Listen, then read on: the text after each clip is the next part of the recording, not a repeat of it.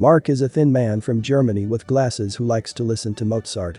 Is it more likely that Mark is a truck driver or a professor of literature from Frankfurt? Most will bet he is a professor, which is wrong.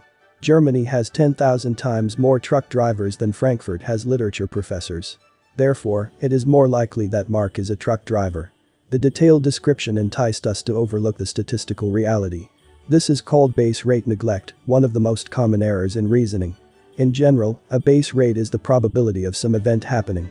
Virtually all journalists, economists, and politicians fall for base rate neglect on a regular basis.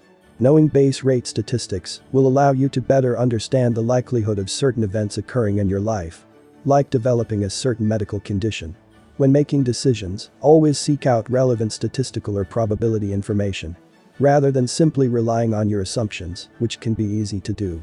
Remember, there may be truck drivers who listen to Mozart,